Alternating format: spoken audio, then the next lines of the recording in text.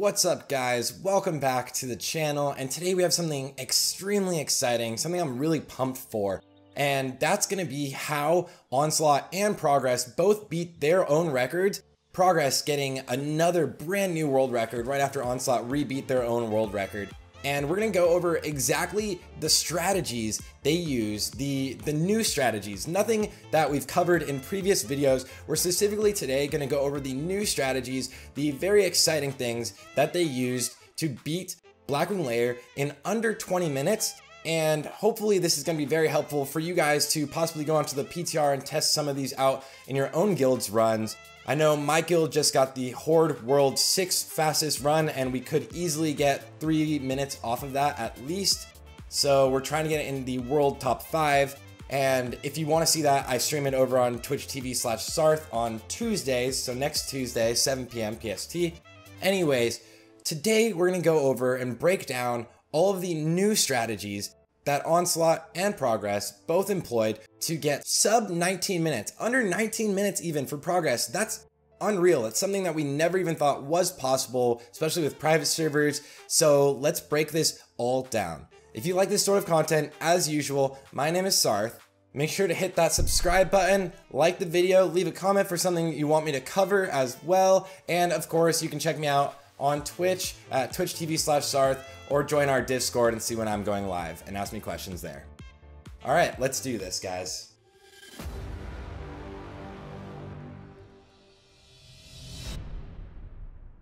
Now, the new big strategies that we're seeing used are a little bit of things that were used before, but a lot of new things today, and we're gonna break it all down. But before we really get into it, of course, we do need to cover that Onslaught as a Horde guild, and they have more mana issues, did again use the Flasks of Distilled Wisdom. They actually used 39 Flasks of Distilled Wisdoms, almost 40. And so throughout their entire raid, they're pretty much spamming these flasks so that they have infinite mana on all of their healers and they never need to stop.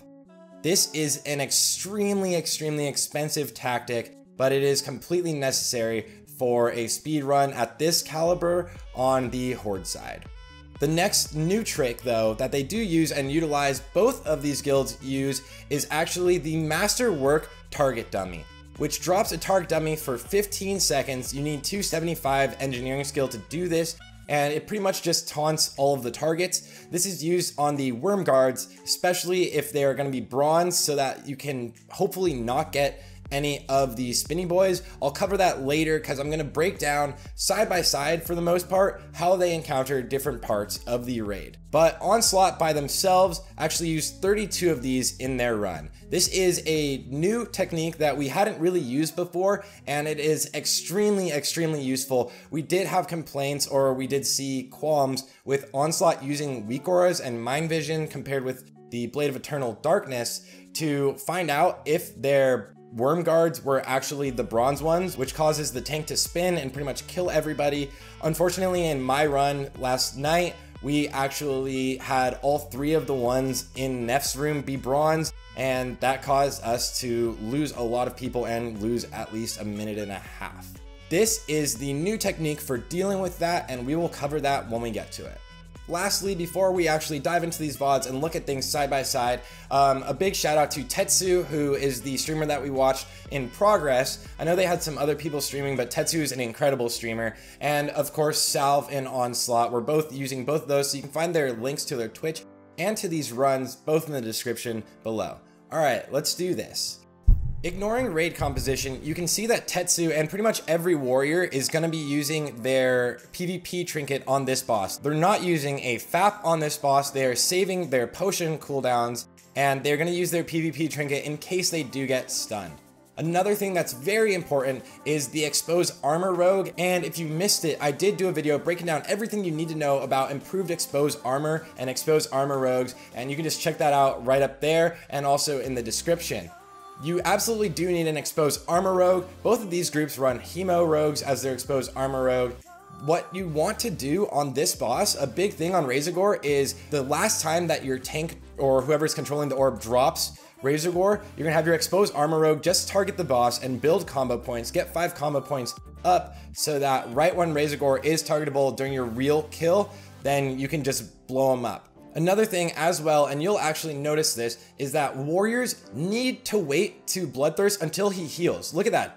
He's down to 86% health, and then he heals before any of the warriors use Bloodthirst or waste any rage. Your rogues can attack because they build combo points, but warriors, it is a complete waste of rage to attack that before. Next, in Progress's run, they switched to a speed trinket and a diamond flask after this boss. In Onslaught's run, they actually utilized the cinder bracers from the Fire Festival event, the Midsummer Fire Festival, which gives you this little elemental mob that fights for you for 10 minutes. And it does actually hit decently hard. It can hit for about 63 to 80 damage. Expose armor up on the boss instantly, they blow him up again. So this is pretty much the same thing. It's a very easy encounter. They do get a conflagrate, but whatever. And you'll see that Onslaught actually moves to just Diamond Flask for this next boss. And then everybody else that hasn't used their Cinder Elemental Guardian is also going to use it for Veil Straws on this boss. Another thing really fast to mention is that all of the melee and speed runs usually will be on the side of Veil that the casters are, and the casters are up top. So your casters and healers are up top. You've got some totems down here, but your totems should reach, and your melee is on this side. So right after Veil is when you need to use a little bit of speed. Progress uses their speed trinket, and Onslaught equips actually rocket boots. So they're going to use their rocket boots and their swiftness of Zanza pots to move up faster, or as fast as possible. They're actually using swiftness potions on Onslaught's side, which is why they didn't use potions on the first boss. Now they will just blow up these Wormkins, and you'll actually see all of the rogues and the hunter already moves ahead. They're not waiting at all. The suppression room is the biggest time waster in any speed run. Once these are all dead, they're just going to use their rocket boots. Salv actually gets unlucky in his breaks, but it's still fine. They're almost all the way up there, and only a couple people break. Moving towards Progress, you can see that their rogues are moving up ahead, and they actually have one rogue that gets knocked out of stealth, but the suppression device, they actually just wait for it. This rogue gets knocked out of stealth, they call for everybody to wait and not knock him out of stealth. They kill this Hatcher, and then they just move forward. All of the other suppression devices are already down, where they can just honestly run straight forward. And Onslaught does the same thing. They run straight forward. You can see that they are far over to the left because both groups are consciously pulling the top side. They need to get to the top of the suppression room with about 1 minute left on their burning adrenaline. So here is where everything will group up, and you'll see that they just have to blow it all up. And this is, again, purposeful, so they can get up here as fast as possible. But here's where the first real big brain strategy is. They skipped multiple Hatchers because you only need to kill 7 out of 10 of the Hatchers to not count as a trash skip in the Warcraft logs. Again, you'll see this, it's a little bit lower quality on Progress's, on Tetsu's YouTube video, but there's a diamond up here. It's a rogue that's gonna face pull the boss, sprint away, and he's gonna run the boss all the way to them. So they're gonna fight Broodlord Lashslayer with burning adrenaline up. And Onslaught does the same thing. This is just a huge big brain play to fight the boss with 30 seconds up of your burning adrenaline. It actually ends up saving them over 30 seconds, possibly over a minute, just on the suppression room and the Broodlord fight alone. So this is the real reason, the biggest reason that they could cut down below 20 minutes. Another thing I do want to mention really fast, the rogue that's getting him, as they're sprinting away, it looks like on the logs that he is just using a lip so that the boss is no longer aggroed on him and aggroes towards everyone else. He doesn't need to actually go up and physically attack the boss. This next room is kind of where they first start to differ a little bit. They get their technician pulls right here, and Onslaught goes in and does a double tech pack. Progress tends to usually do singular tech pulls almost the entire time. And so I'll switch over to Onslaught's run pretty much in a second. But you need your hunter to instantly go and attack the overseers or the worm guards. The reason for this is because you don't want to waste any time. So while you're killing the goblin packs, whichever size of them you decide to kill, you do want the worm guards moving towards you pretty much right away. Ideally, you can fight Firemaw with these overseers still alive. And both groups actually do this. They fight Firemaw with the overseers still alive. A key thing here is that for Onslaught, they actually use Recklessness on Firemaw with the Overseers alive. You have to focus down and burn the Worm Guard, and that is because if he's bronze, he can start you to spin, your tank to spin, and you'll kill everybody. Also, he does cleave, so like the most important thing you need to do on that pull is burn down that Worm Guard, and then you can fight the Overseers with Firemaw. It's not an issue at all. This is just an easy pull. Like, you're not even worried, you're cleaving them down and you're killing Firemaw. Onslaught, again, does use Recklessness on this, and Progress actually used their Recklessness on Veil, which is an interesting choice because Progress did have the faster run, but Firemaw, especially with Overseers up, does seem like a better usage of Recklessness, but Progress, again, did get the faster run.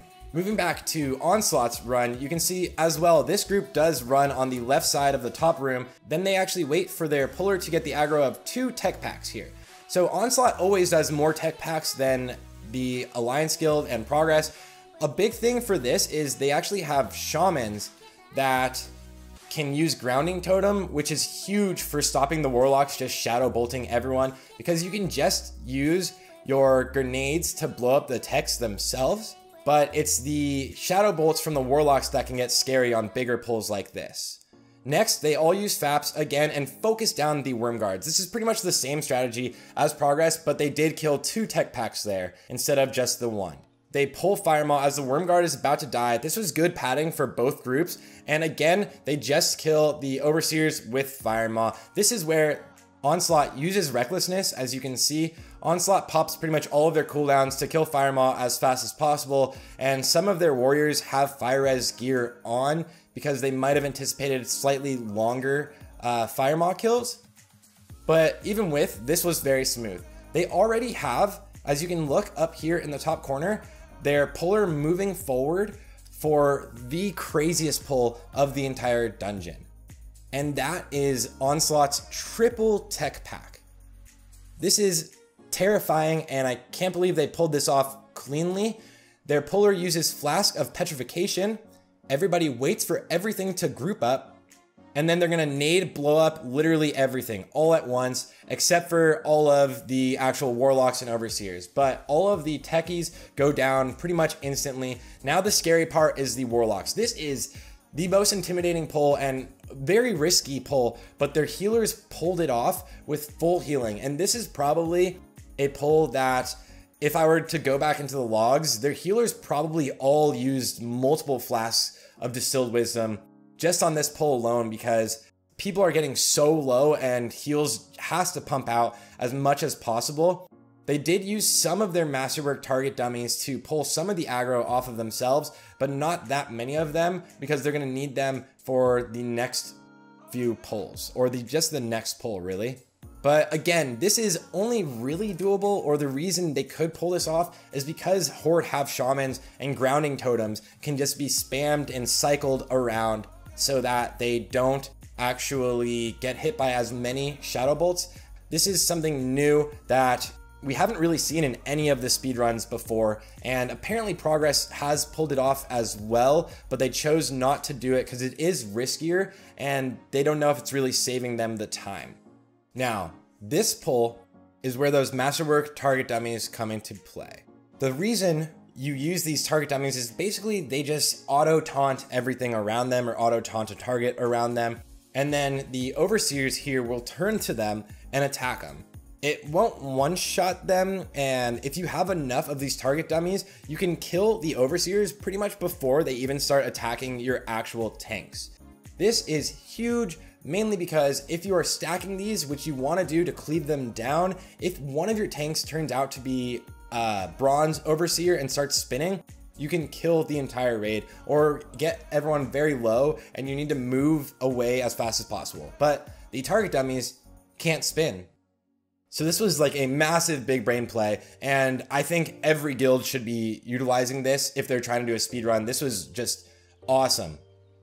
So just watch, look as everybody starts spawning these target dummies, and then look at the target of the Worm Guards. Back onto a target dummy, back onto a target dummy, again on a target dummy. It's at half health, and you're still seeing people cycle target dummies, and now it's on the tanks. And so they're pretty much fine. Another target dummy. Onslaught then moves on to do the double drakes, but they actually make a mistake, and not really a mistake, they have their taunts get resisted on the double drakes, which is unfortunate because then the drakes actually split up. Ebonrock does a little bit of healing, but the drakes actually split up. Everybody uses their Cinder Bracers again because you have 3 charges of that for a little bit extra damage, and they do as much cleaving as possible. I'll show you what happens here.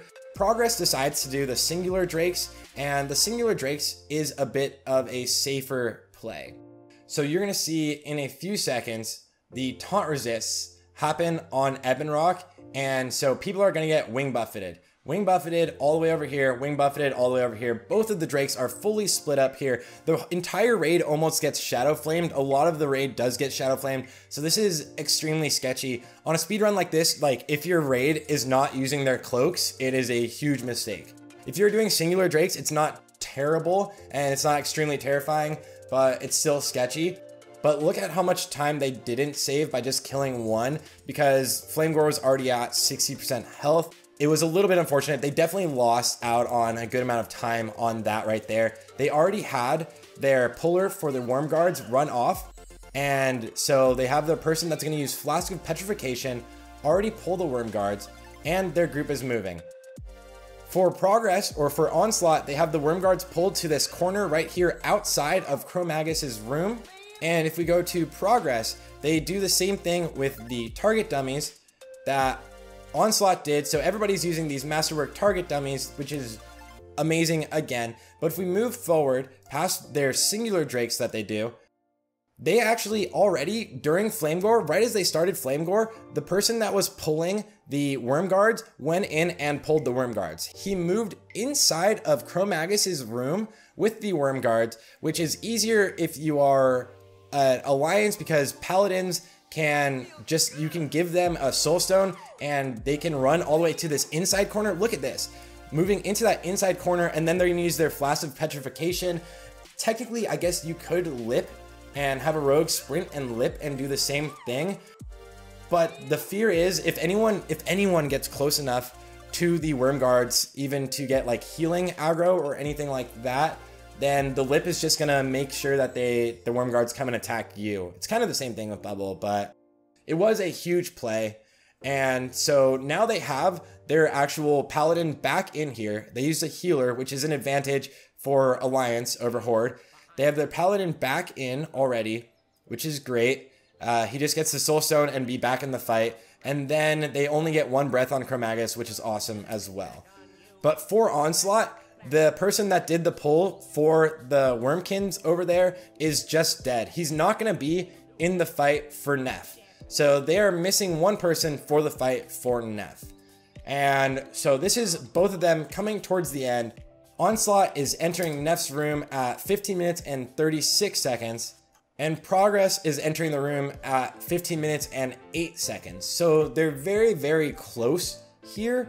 And Progress actually does have a DC, a Paladin DC'd, so they're gonna lose Blessing of Might in the middle of this fight because the DC was for so long. So they are on world record pace. Both of them were on world record pace at the time, but Progress is, as you can see, about 30 seconds, a little under ahead. Here again, you're gonna see Masterwork target dummies, and this is something my guild, we forgot to do, is use a bunch of Masterwork target dummies on this Wormguard pack, and this cost us over 1.5 minutes. We lost like half the raid. Still got Horde World 6, but this is really it, guys. Past this, the fight is very simple. They kill the Worm Guards, and then they just have to kill Neff in a normal time. And that's the same thing for Progress. They run into the room. They're not going to get Rems back up, so they're both at 39 people. Progress is at 39 people because of a DC, and Onslaught is at 39 people because of that death from pulling the Worm Guards. You can see as Rems is still dead here, so that he could get loot off of Neff. There's not enough time for you to run back, like run back as a ghost and then get summoned or anything like that. And there you have it, guys. Those are the brand new strategies that both of these guilds, these top guilds, and you're gonna see all of the top guilds pushing for with these new strategies. These were huge big brain plays, especially the Broodlord pull and the Masterwork target dummies. These were pretty nutty. Congratulations to both of these guilds for getting sub 20-minute runs, Onslaught beating their world record to set the new world record, and then Progress the next day for coming out on top. Both of these guilds are absolutely insane. As usual, you do need an incredible amount of preparation to get this all done, and they did practice this a crazy amount of times. My guild even did some practice runs. So if you like this, guys, if there's anything I missed, really, just make sure to let me know in the comments. As well, of course, make sure to leave a like, subscribe to the channel if you like this sort of content. I'll be covering a lot of the same things for AQ and moving forward, and I do a lot of rogue content as well.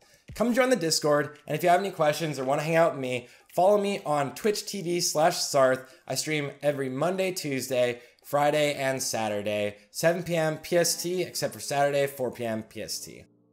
Thank you guys for all tuning in. Maybe these records both could be broken next week if they do slightly better, but they're not going to have the 3% crit buff from the Fire Festival, so we're going to see if either of these records holds out next week. I'll catch you guys all on the next one, and again, shout out to Tetsu and SalvDali for streaming these and their incredible runs. And then also Jube actually helped me figure out how they were perfectly pulling the Broodlord packs. Peace out, guys, and I'll catch you all on the next one.